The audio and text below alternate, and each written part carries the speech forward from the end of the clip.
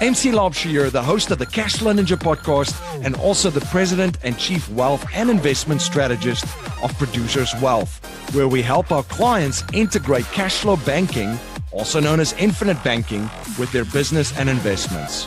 If you're interested in learning more about how we create strategies that integrate cashflow banking and investments to turbocharge them, you can access a video series at yourownbankingsystem.com. That's yourownbankingsystem.com. Welcome to the Cashflow Ninja, the podcast sharing how to create income streams and manage, multiply, and protect your wealth in the new economy. Here is your host inside the dojo, MC Laubscher.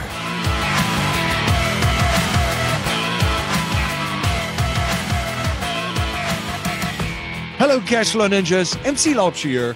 Welcome to another episode of the Cashflow Ninja. I have a great show for you today. And in today's show, we're going to look how you can capitalize on massive opportunities in the coming bear market. My guest in this episode is Kenneth Ameduri.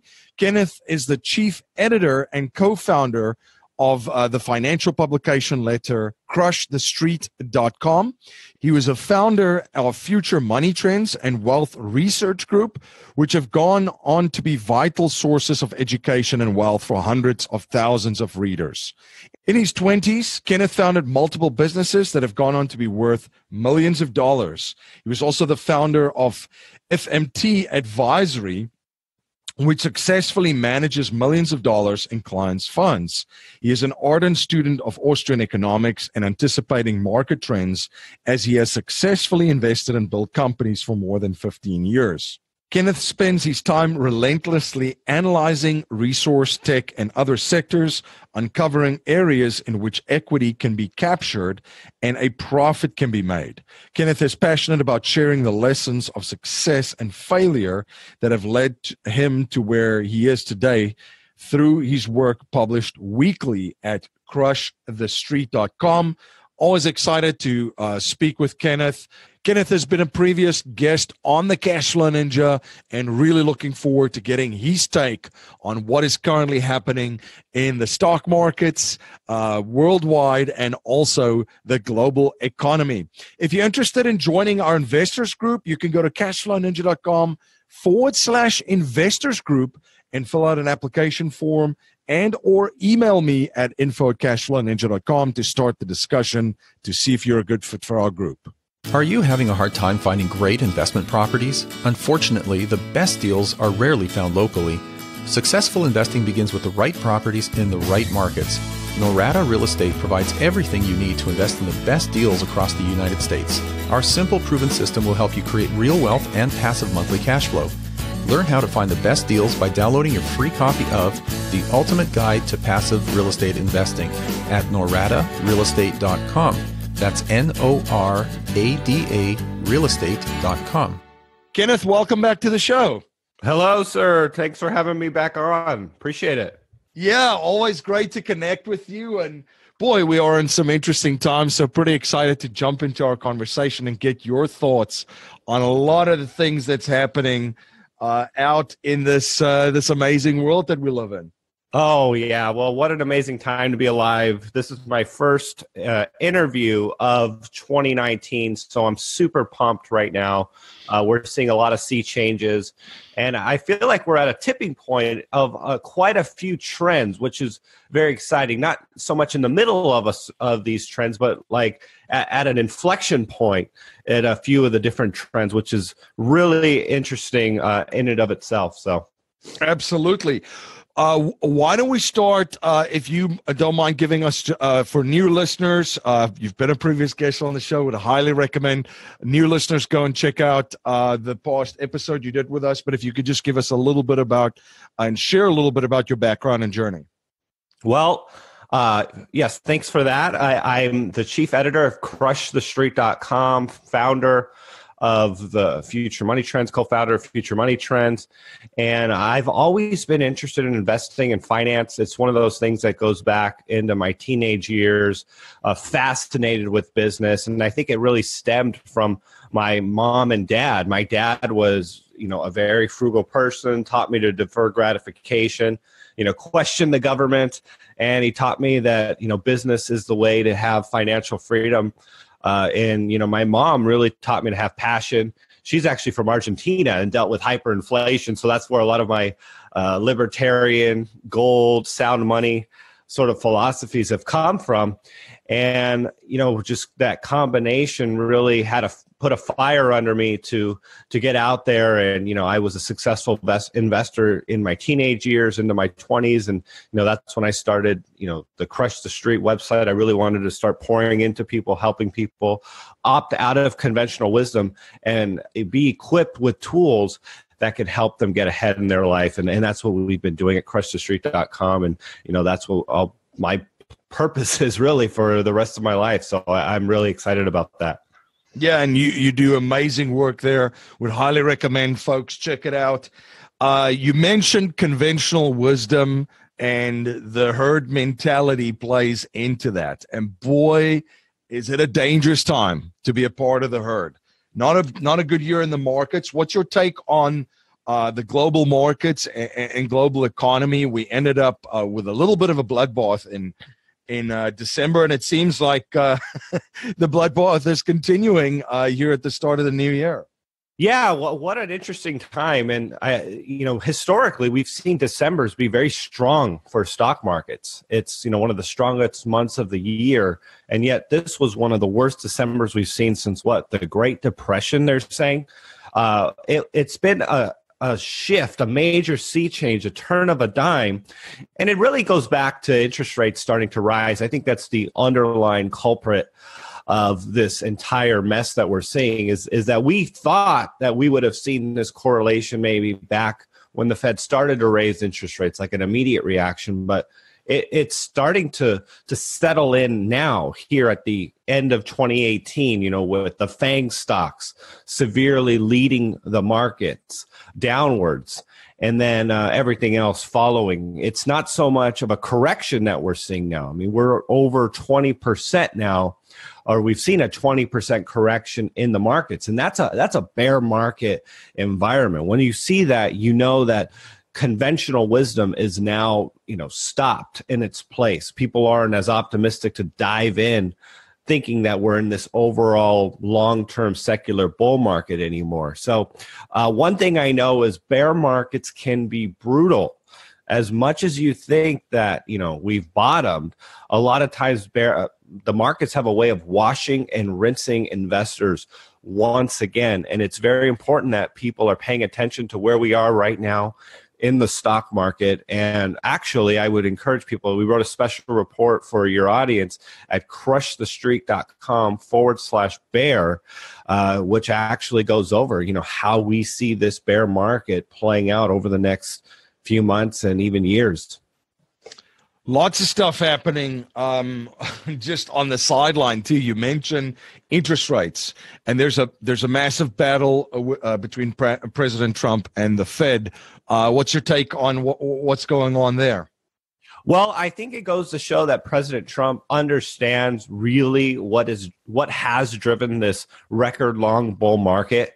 If you recall, we celebrated the 10th year of this, or going on 10 years of this bull market of stocks, and it's this record long thing that he knew was unsustainable. He called this whole thing a bubble during his campaign, and now we're looking at the stock market, and it's out of his hands, it's out of his control. So he's deflecting to the Fed. Well, hey, when it's good, it's because of me, it's because of optimism, it's because of capital flowing back into the country. And then when everything goes to hell, it's the damn Fed, right? And I think Trump is, playing chess, three-dimensional chess with the entire presidency when it comes to the wall, when it comes to trade wars, when it comes to posturing, optimism. I mean, it was just a week ago, Trump was calling this a buying opportunity for the stock market. I mean, he was a promoter, and the next day, of course, the stocks rebounded 1,000 points or whatever it was. And it's just such a crazy thing that we're seeing right now in the stock market. But it's I definitely see further downside risk here because we've gone up so much so fast based on artificial stimulus, these ultra low interest rates, which ultimately have to go up. So and when that does happen, I believe underlying assets are going to reflect that. And, we're going to see the brutality of this bear continue to play itself out because I think we're in the early days of this recession. Absolutely. Yeah. It was interesting to see him pointing out the things that we talk about that's wrong with the economy, how it's very much inflated and bubbles are blowing up everywhere. And then he stepped in and he kind of took credit for it. So, right now, as you mentioned, he's deflecting a lot, putting it on the Fed. And it's going to be interesting within this bear market because it's basically, after taking credit for all of it, going to be right at his doorstep, right?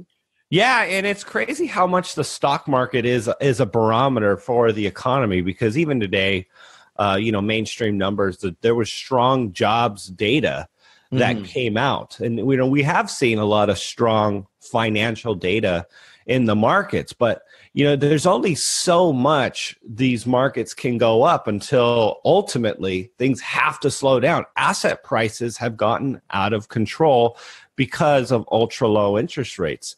And, there's things about what Trump has done that I really like. I mean, you can't take away the good that, lowering the tax rates has done for the economy, has made the country a more competitive place around the world, which attracts capital into the country, which is positive. That's a fundamentally positive thing. That's not lowering interest rates type of stimulus or giving everybody $1,000 check. I mean, that's a fundamental attraction of capital into the country, which is, take away everything else, 100% good.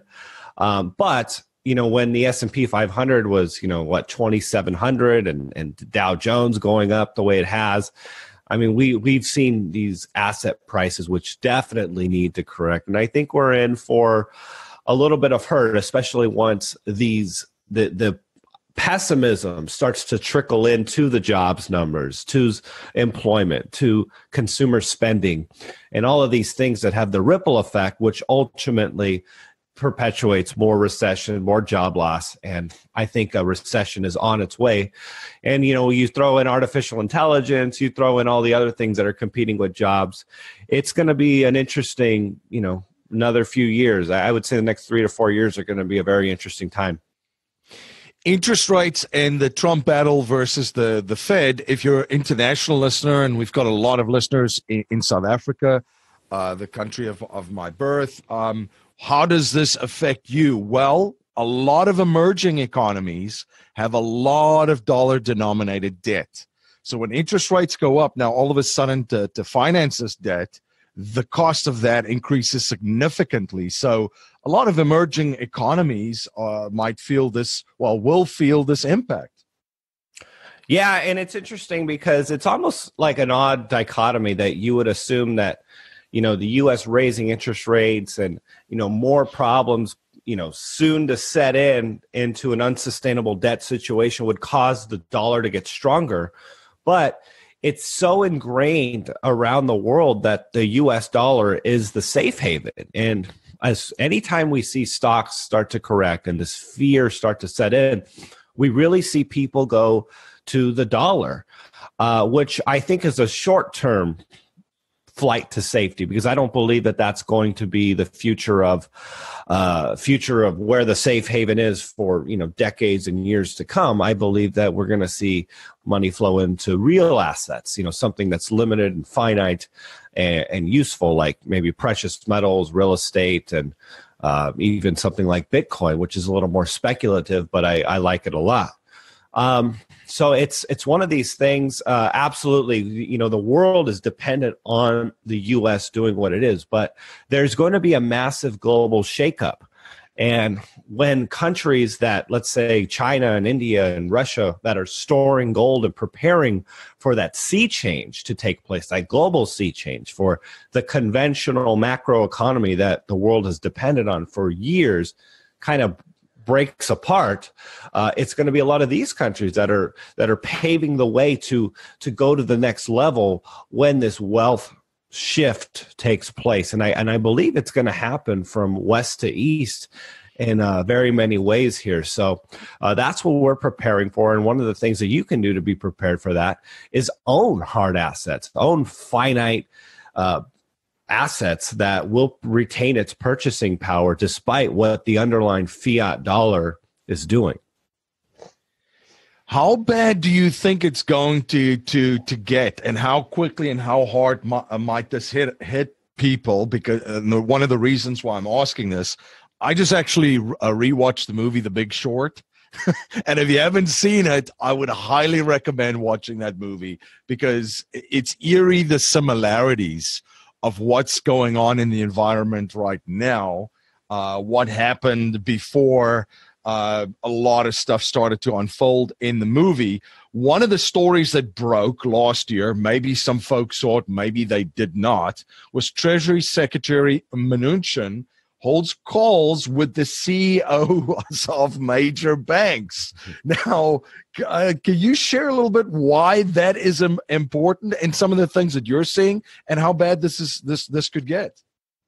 Absolutely. And I think that it was very bad optics for, during December, we're seeing this stock market, correction here. Supposedly everything's fine. The Fed is strong, feeling good about raising interest rates. And then as soon as we start seeing some, boy flying off the handlebars, sort of out of control surroundings, atmosphere here, we see Mnuchin meet with the bankers, which was very reminiscent of the '08 problem we saw, which, as you pointed out with The Big Short, very problematic. I mean, years of unemployment, asset prices getting cut in half and more in many cases, suicides on Wall Street. I mean, just very, very crazy time that was. And to even hint at any sort of possible reversion to that, I think was unsettling for many people in the markets. And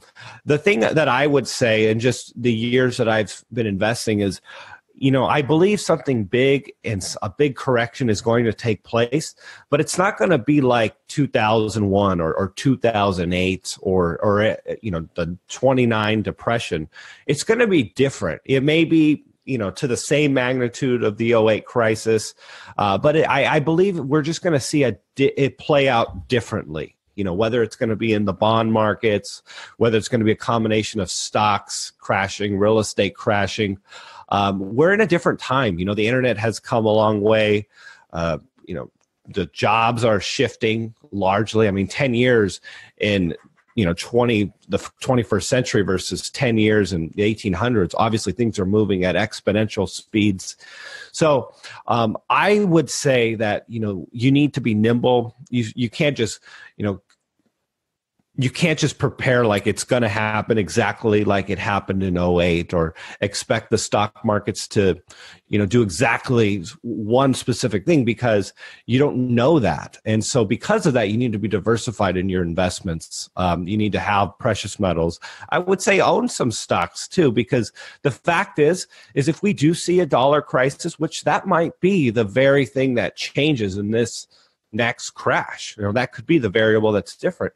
I actually think that stocks will be, to a certain degree, a safe haven if we see the underlying dollar crash, seriously devalued. So keep that in mind, when you think about just selling every single stock you might have, every single blue chip you might have, because you're worried about a stock market crash. The flip side is it might be a dollar crash, and these stocks should go up in relation to your dollars. So that's the hedge that I would give people. Same thing with real estate. Real estate could, very well come down in price, but if we see a dollar crisis, real estate could be the hedge that protects you against that, fleeting purchasing power with the US dollar. So having said those things, I mean, just just really focus on being financially free. The debt problem is your number one concern. And then, take it to the next level, be diversified where you're not too exposed to any one specific asset class,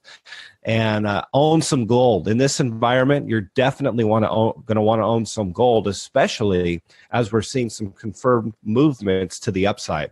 You're listening to Kenneth Ameduri on the Cashflow Ninja podcast. We'll be right back after a word from our sponsors. Life settlement investments have allowed financial and banking institutions to not only buy their equity contractually, but also diversify their capital from any economic, market, and geopolitical risk. It's been part of the billion-dollar blueprint followed by institutional investors. And if you're an accredited investor, you can also now participate in this vehicle with enormous growth potential. You can watch an informational webinar presented by one of the premier organizations providing life settlement investments, Penumbra Solutions, at cashflowninja.com/life settlements. You're listening to Kenneth Ameduri on the Cashflow Ninja podcast, and now back to our interview. Yeah, it looks like they're definitely poised for breaking out gold and silver. Let's talk about crypto for a little bit. Very interesting year it had in 2018 after that big spike, and basically it had it coming out party, right? As of recording today, I just pulled it up on one of my apps here. What's it, 130 billion? Is the market cap for the crypto, which means Jeff Bezos basically could almost buy up the entire crypto market if he chose to, just to put it into perspective for folks. And also, we've got a lot of millionaires around the world too not getting in. What do you see happening in crypto? What excites you there? What's the institutional play on there? Are they still interested? Are they putting trading desks together, as I saw a lot of these big banks started to do on Wall Street? What do you see happening there? Yeah, what a wild ride we've seen. This is something that was close to my heart. I mean, we covered Bitcoin back when it was $11, and we largely got in when it was $800, and we're very grateful to what crypto has done monetarily for a lot of the readers that Crush the Street. And fortunately we sold a lot in that hyperbolic bull market, and we're buying back in. My goal is to have 3 times the nominal Bitcoins I had in 2017 now. Now that we've seen this pullback where we're sub $4,000 Bitcoin. And I say that to imply my underlying belief and, my long-term belief in it, that I think that Bitcoin and a lot of the other cryptos will ultimately go up. Bitcoin as the benchmark will be $50,000, $100,000 one day. I think the future for it is still absolutely huge. We've seen some forks come out. Last year we had the Bitcoin Cash versus Bitcoin fork. And, that fork actually added enthusiasm and market cap to the environment back in 2017. The summer, a lot of people were worried about it, and it created excitement. But in the bear market, in the brutality of the bear market, there was this Bitcoin Cash hard fork. And, for a lot of the people that are concerned about what was going on, the future of crypto, how bad can this get? I feel like that fork was a little more dilutive and confusing for the environment. But what I think is happening is a lot of people's attention and focus is filtering back to Bitcoin. A lot of these forks are confusing the community. And the more the forks take place, the less power they have, and the more people just kind of revert back to Bitcoin as the granddaddy of them all. And that has further solidified my belief that, Bitcoin's first mover advantage and everything that's coming online for it are continuing to solidify themselves. And I do believe it is going to be some mainstream ETFs and, futures tradings, derivatives that are going to continue to add market cap and institutional money to the space to continue to legitimize it. I think it's going to be a combination of the mainstream adoption and all of its just underlying use cases, like, someone in Venezuela watching their currency go to nothing, being able to move their wealth into Bitcoin, transfer it to Switzerland, sell it there and have it. That's like a worst case scenario, really giving the people the autonomy that, we want. We want to be able to opt out of the system. And Bitcoin offers that individual sovereignty, which is a very beautiful thing. So as far as what we're seeing now, I mean, this is just a psychological learning time. I mean, how many people, when we were going into the 2017 bull market, looking at Bitcoin 10,000, then 15,000, we're just wanting to pile in and, thinking, how could it ever go back to 3,000? How could it ever happen with all this adoption, mainstream media covering it? I mean, this thing's destined for $100,000. And then to watch it go into this bear market and get really brutal. I mean, people can't really put their minds around how brutal a bear market can be. But, if you start with some of the price action, it's just a correction, nobody sold. And then, you get some bad news, and then which adds more of a correction. And then more bad news, bankruptcies. I mean, just the fact that prices have come down so much, we're going to hear a lot of companies going bankrupt because they were dependent on much higher Ethereum prices, much higher Bitcoin prices. And, this is going to weigh down on the community for an extended period of time. So I don't think we're going to see a reversal in the very near term here with crypto, because I think a lot of flushing out and washing out of the community needs to take place. But in this environment, it's a buying opportunity, if you ask me. Yeah, if you look at mining costs too, what it costs to mine a Bitcoin, I mean, a lot of people have speculated of some of the information that's available. It's around about $3,000, right? So there's a lot of miners that have closed up shop. And the other thing that I also add to it from in terms of volatility, small markets are very volatile. It's only 130 billion. As I jokingly said, Bezos could probably buy it up, right? Absolutely. Well, yeah. And here, it's an early, if I'll just jump in right there real short. We have had only 10 years to figure out the price of Bitcoin. The crypto is still largely introducing itself to the world. I mean, gold has had, a couple thousand years for the world to figure out its price. And ultimately, I think gold is undervalued, but we have just barely scratched the surface with Bitcoin being introduced to the world as an asset class. It still largely needs to be introduced. So, I mean, there's, Tim Draper out there, which thinks that we're going to see an $80 trillion market cap in crypto. We're a long ways off from that. But it's going to be very speculative until we reach some more of a saturated market with crypto and it really starts to flatline and find its true price. And I think we're far from that. Absolutely. And a couple of stories here. Bank of England refuses to return 14 tons of gold to Venezuela. This happened towards the end of last year. That's something that really caught my eye. Which kind of plays into the liquidity, which eventually, I mean, if you look at how many millionaires there are in the world, 36 million millionaires, right? There's 21 million Bitcoins. So if we're looking for liquidity and moving forward, governments are going to get desperate, states are going to get desperate, towns are going to get desperate, everybody's bankrupt, right?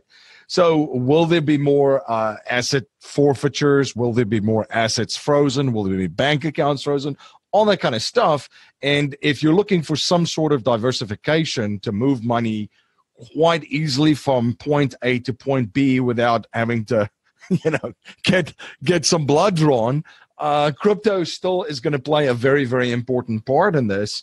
So those things really, really factor into just how I'm looking to see this trend and that it's still very much alive and the interest that is still involved in Wall Street. I mean, and I've jokingly said, once these guys have figured out how to control and corner some of this market, that's when you're going to see ETFs, which I just saw the Van Eck ETF. The decision on that's delayed into February, touching on what you've mentioned on ETF. So there's still a lot of potential ahead for this, and crypto is by no means going away. I would completely agree with you. The same way Coinbase really on-ramped many people into the space. I mean, you might even say Coinbase was the reason why we saw the 2017 bull market.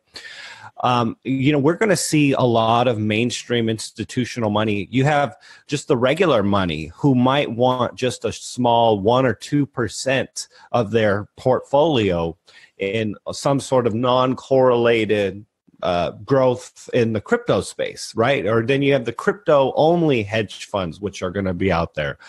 So much of the institutional money, the ETFs. And one thing I would say is, the thing about crypto is it's still very early stage. And I know a lot of people are worried that we're going to see manipulation in crypto the way we've seen in maybe precious metals, through the derivatives market. That was the big worry, is that if we have crypto as like a paper trade, are they going to be able to manipulate it? And I think that's probably true down the line. But I think any sort of mainstream adoption in the near term here with this ultra low market cap is just going to add interest to the space. Maybe once we get to some sort of saturated place of, a $10 trillion Bitcoin market cap, then we can talk about maybe manipulation and what they'll be able to do. But until we actually get to some sort of fair market value, where Bitcoin is takes on all of those network effects that Trace Mayer talks about, I think we're far from, the worry of the mainstream manipulating Bitcoin, at least in the short term here. Other trends playing into 2019, what are some of the things that you're excited about? We've mentioned, and you and I discussed previously on the show a little bit about AI. Cannabis is another one that comes to mind. Any other trends that you're looking at and asset classes that you're excited about? Well, I did want to mention cannabis. I mean, just in this last midterm election, we saw Michigan became the 10th state to legalize recreational cannabis use. So that means 1 in 5 states have legal cannabis on the table. And, 80 million people now live in states with recreational cannabis. I mean, that's huge for the U.S. Still federally illegal. Obviously, Canada is now fully recreational. California, I mean, it's huge. They're expecting $1 billion in tax revenue to come in from this. And, what I'm excited about is specifically with cannabis is that, if we see this, continue to be legalized, and that's an opportunity for businesses to come online and on-ramp many of the opportunities for companies to study this, because it's understudied in so many ways. It's kind of like a taboo topic, and it's a superior vice. This is what I tell people. I'm not hell-bent on why this should be legal or illegal. I just think the government should be out of our lives in as many ways as possible. But these same people that are against cannabis are fine with alcohol and cigarettes. But the fact is cannabis is a superior vice to even these two things. Those other two things don't really have any health benefits at all. Cannabis has health benefits, and it's not hurting anybody. So that's the dichotomy that we have here with cannabis. It's no reason why it should be next to heroin and cocaine as a Schedule I drug. I mean, I think the opportunities here are absolutely huge. As for other trends, look, we're hitting the ground running here with precious metals. Gold, take a look at gold. We're now above 1290. We're seeing a massive sea change with stocks right now. This is, something that I think we're in the early stages of a tipping point with what's going to happen with stocks, and an upward inflection point that we're seeing in precious metals right now. And we actually covered First Mining Gold as our first company we wanted to cover in January of 2019. I think 2019 is going to be the year for gold. Gold is going to have to prove itself. We're going to have to see it go beyond 1350 with some decisive moves, into 1400, into 1500 for really the community to start to believe in it once again. Now, I have this belief, but, gold has a nature of burning us. 2016, right, went up to 1350. We thought we were in this really solidified, confirmed bull market for gold to go back down again, below 1200. and then now we're starting to trickle back up again. So I believe that we are seeing this confirmation of a gold bull market. And one of the things that I'd point you to is, last week we saw gold, go up on a day that stocks were actually up. So it was kind of like a real, breakaway from what we've always seen, which is, stocks are down, gold is up maybe, or gold is down, stocks are up. But I feel like these little cap bounces that we're seeing in the stocks are indicative of, the fact that we are in a downtrend and gold is sensing it. So even on the days that stocks are up, gold is still going up. Really solidifying a confirmed bull market that we're seeing in gold, which has me really excited. I think we're in the early stages of a bull market here in gold. And I would encourage anyone listening to this to really pay attention, because 2019 could be the year, we make fortunes in gold. And I'm excited about that. Fantastic. Kenneth, any final thoughts before we sign off? And where can my listeners learn more about you? Where can they follow you and get hold of all of the wonderful information that you offer? Absolutely. And first of all, thanks for having me on the show. I think a lot of what we talked about today would be best summarized at crushthestreet.com/dead. And then we really go over the dollar on this report here. And that's the underlying issues that I see happening over the next coming years to be mostly concentrated around. So I would encourage people to go read that report. It's free. If you're interested, I have a YouTube channel where I do interviews similar to this. I know you've been on my show, and we have a good time over there at crushthestreet.com. So if you like this content, please visit us at crushthestreet.com. Fantastic. Well, thank you so much for connecting and coming back on the show and sharing your journey and your knowledge. And as always, providing so much value for my listeners. Have a fantastic 2019. All right. Thank you, sir. And you as well. MC Laubscher, the creator and host of the Cashflow Ninja and president of Producers Wealth. And I'm on a mission to help you achieve economic and financial freedom as quickly as possible. I achieve this by integrating the infinite banking concept with real estate investments to increase your efficiency and returns and recapture cash flow that you're not even aware of that you're losing. I share the #1 strategy for investors in my holistic wealth creation course at yourownbankingsystem.com. That's yourownbankingsystem.com. Thank you for joining me again on the Cashflow Ninja. Thank you for all your support. You rock. If you like what you hear and appreciate what we're trying to build here at the Cashflow Ninja, please subscribe, rate, and review our show on iTunes and share our show with family, friends, and your network. If you're not a subscriber to our newsletter, you can sign up for our newsletter at cashflowninja.com or text Cashflow Ninja to 44222. I'm also posting daily videos on Facebook and YouTube and will live stream weekly starting May 2018. To make sure you don't miss any of the live streams, please like and subscribe to my Facebook and YouTube platforms. I'm also dropping content on Instagram daily. Be sure to follow us on Instagram to get in on the action. I want to thank you for spending your most precious resource with me today, your time. That's our show for today. Until next time, live a life of passion and purpose on your terms.